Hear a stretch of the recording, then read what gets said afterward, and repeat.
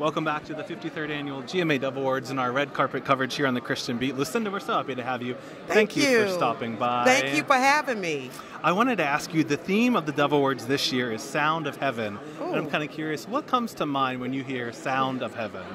What comes to mind when I hear Sound of Heaven is the single that I have out right now called Lord, I Hear You.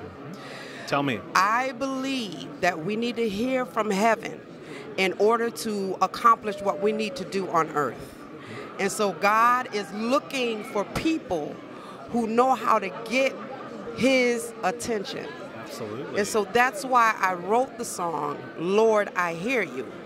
The reason why I wrote that song was because the doctor told me back in 2015 that I had a cyst the size of a watermelon on my spine, and that if I did not get it done, that I'll be paralyzed in the next week. I went on and did the operation, and my heart stopped on the table. At that moment, I lift my hands and I said, Lord, I hear you. I'm talking about the sound of heaven. God spoke to me. He said, you are alive because I said for you to live. Wow.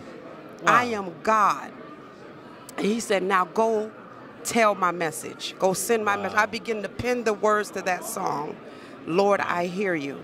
And I talk about the atmosphere within the song. So that's why I know the sound of heaven. Wow.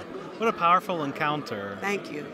Thank you. Can you share some about what the listener reaction has been to hearing this new song?